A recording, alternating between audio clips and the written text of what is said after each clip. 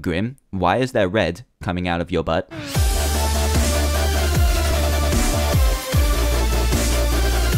Hey there everyone, Dan here from the Diamond Minecart, and welcome to another Minecraft mod review, where today I'm going to be showcasing the TUX'S weapons mod, which adds in a nice handful of really cool melee and gun themed weapons into your Minecraft worlds. There are a fair few to get through here. As you can see, there are tons, and we've got a little shooting booth over here which we'll use later. So yeah, let's get straight into it, but first I've got to introduce you to Grim. You all know Grim. Look at him. He's beautiful. He's not going to be able to help us too much today because, you know, he can't hold a weapon, unfortunately. But he's just going to help us be cute and just be around, I guess. So let's move on to the first weapon, which is the crossbow. Now, this one is very cool and kind of like an upgrade to your normal Minecraft bow. And what you're going to need to craft it is 4 oak wood planks, 3 iron ingots, and 2 string. And this will give you the crossbow. Now, the crossbow works a bit differently and needs different ammo to the normal Minecraft arrows. And you're going to need these things called bolts, which require 1 feather and 2 iron ingots, and that will give you 2 bolts. And you can also upgrade these normal bolts to poisonous bolts if you just add 1 bolt and a spider eye into a crafting table. Now, if we take these,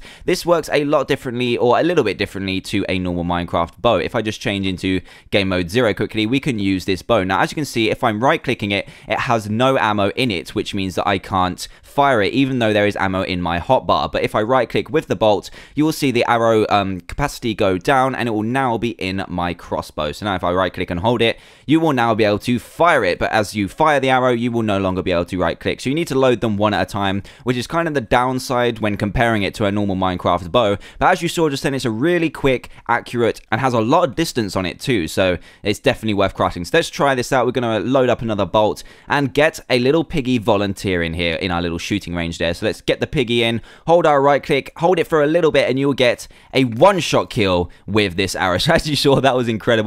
One-shot kill to the head, and the longer you hold it back, the more power you get, and it's very, very accurate. It goes in an extremely straight line, so you have no kind of normal bow arc. Let's try this again. There we go. Right in the head. It's beautiful. It's a very, very powerful weapon. And now let's try it with the poison bolt. So you can use one crossbow with different arrows. You just need to load them up before you shoot them. So I can use the poisonous and the normal bolts with this. So let's get another piggy in here. And this one I don't want to kill. I just want to poison it. So let's try this. And then, oh my god, as you can see, it did get poisoned, but it did die straight away. So let's try this again. We've got some more bolts left. Try this once more, just so I can show you that it does poison them. Here we go. There we go. There you go. It's poisoned. He didn't quite kill him there, but he will be poisoned, and he will slowly have his health drained away. Sorry, piggy. Oh, he's gone. No, he's back. It's fine. He's poisoned, and that is pretty much the crossbow. So up next, we are going to use this, which is dynamite. It's really awesome, and it's pretty much what you expect. It's just a throwable form of TNT. Now, the recipe for it is just 2 gunpowder, 1 sand, and 1 string, and all you do is take it, put it in your hotbar, and throw it. So let's just go into creative mode quickly so we don't run out of them. All you need to do is aim, throw, and it will explode. Look at that. Beautiful. So let's throw it again. And it will just explode, which is really awesome. So it's just pretty much a throwable form of TNT, which doesn't need any redstone currents. I'm not sure why the sounds aren't working. That's pretty random. But anyway, they were working before. So now we're going to kind of move on to the melee weapons, which goes from the battle axe all the way up to the spear. And these come in all kind of material flavors. And by that, I mean they come in wood, stone, iron, gold, and diamonds. So they all come in every single flavor. You just need to use all of the appropriate materials to craft them. So first up is the battle axe, which has a massive damage capacity but a low durability, and by that it goes up to +9 attack damage. So that is 2 more than a diamond sword if you're using the battle axe, but its durability isn't as good. It's still pretty decent because it's a diamond, but its durability just isn't that great. So to craft it, you're going to need 2 sticks and then 5 of your appropriate material. In this case, it's iron to create the iron one, and that still has a +8 attack damage, which is really, really good. And you can still get +7, which is the same strength as a diamond sword when using stones. So the power of these is incredible. So let's move on to the next one. Okay, Grim. I know you want attention. It's not very... Okay, you can do that. Show off your tricks. That's beautiful. Just sit down there. Behave yourself. So up next is the hammer, and this has a special charge attack, and this one also comes in all appropriate material flavors, and all you need is a stick and 6 of your ingots or diamonds or gold or whatever to make it. And it has a +7 damage, so it has a normal kind of diamond capacity, but when you hold the right click and charge it up kind of like a bow and release it, the pig or the appropriate mob near you will fly into the air, and it will get full damage and give it damage in the first place. So come here, piggy. I need to do that to you again. Come here. I said come here. Let's do this again. Come on, quick. Oh my god, he keep missing. So it's very hard if the pig or the mob is a one that scarpers a lot. I'm just going to hit it. You're dead. You're dead. You're really annoying me. So as you can see, you can get ones that stand still really quickly. And this is going to be really handy if you have zombies all the way around you. And that one killed it in one shot. That was pretty incredible. So it looks like the more you charge it up, the more powerful it becomes. Let's try it out once more in this one, even though this one is kind of walking around. So as you can see, it'll be very, very handy when things are targeting you rather than you targeting them, as with the zombie example. So yeah, this can one-hit kill stuff. Very, very interesting attack. And the next item is the grappling hook, and also comes in all materials, and this one in particular is going to be using the iron grappling hook, and it requires 2 iron and then 3 of the appropriate material. So if you're making a diamond one, you will need 3 diamond on the end, but still require the 2 iron ingots. So when you're crafting the iron one, you will get 6. When you craft the wooden one, you'll only get 1, and then when you craft the diamond one, you can go all the way up to 9, which is pretty awesome, and that is because they are single use only. But in creative mode, we'll be able to use more than one. So this one works pretty uniquely and very well, even though I've seen some grappling hooks in some mods that are very overpowered.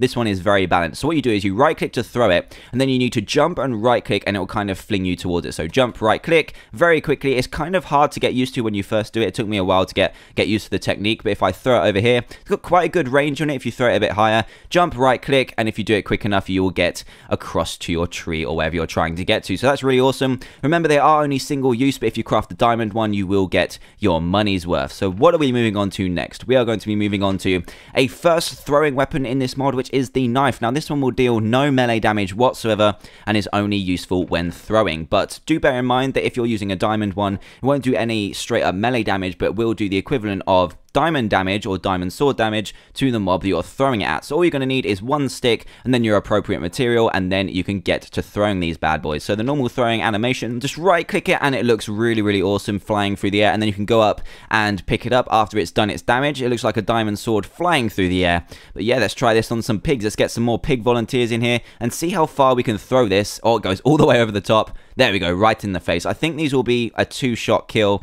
Come here, piggy. Come here, piggy. Come here, piggy. Come here. Come here. There we go. So it's quite hard to aim at these pigs, actually, with all of these weapons. They're just very tricky to try and get a hold of. But let's try this again. You can see that it will just take 2 shots, as normal, with a diamond sword to kill a pig. So that's really cool. Nice ranged weapon with a lot of power.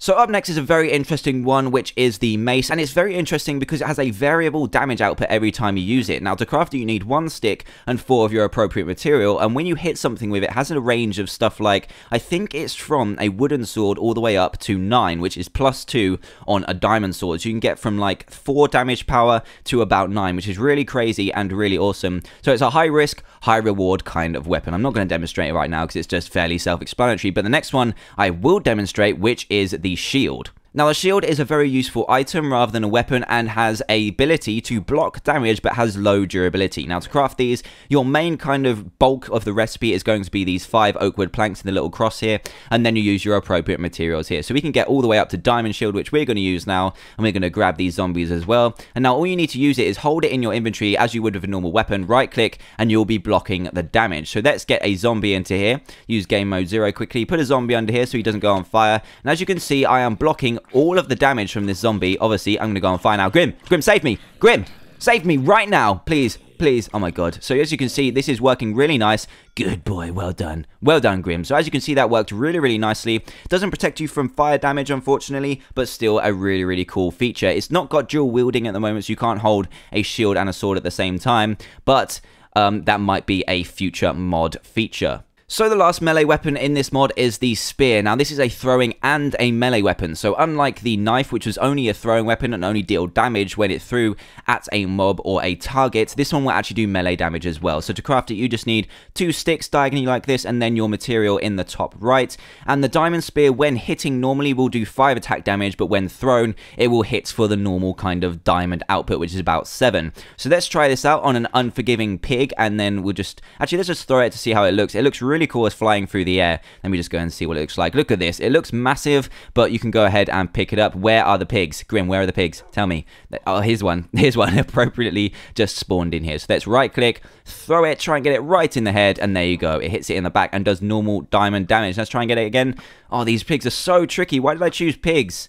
Come on, he's dodging it like a pro right now. Got assassin pig up in here. Oh my god. Oh my god, let's get close. Oh, why is this so hard to hit? Oh my god, you're going to meet your end really, really soon, Piggy.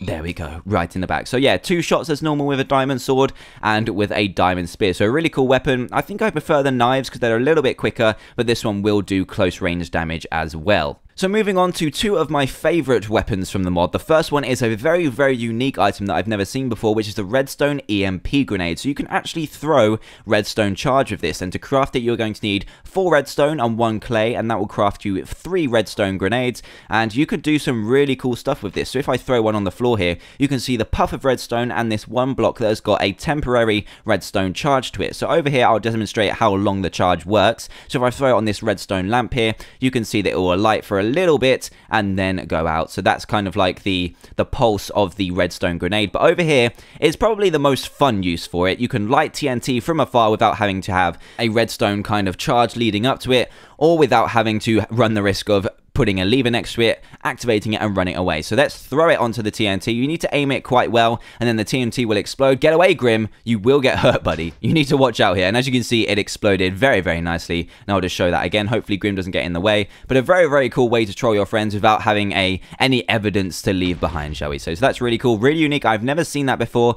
but has many, many uses. Very cool indeed. So up next is probably my favorite weapon, and probably will be your favorite weapon from the mod as well, which is the fire charge cannon. Now, the fire charge cannon relies on a brand new item in this mod, which is the magma core to be created, which is found from the magma cubes in the nether. So you will need to take a trip to the nether to get most of this stuff. Actually, you need a fire charge, a magma core, which is a drop from the magma cube, a new one anyway, and a blaze powder, as well as 6 nether bricks to craft it, and that will give you the fire charge cannon. Now, normally, if you're not in creative mode, it will require fire charges as ammo, and as you can see, it has a kind of like a unique feature which kind of balances it out. So this is a very powerful weapon, but when you're walking with it attached or equipped in your hotbar, it will slow you down. So this is normal walking speed, and when I attach or equip the fire cannon, it will slow me down quite a bit. So about half the walking speed, which is pretty crazy. If I'm sprinting then switch, it will slow me right down and speed me back up when I unequip it. So what does this do, I hear you ask?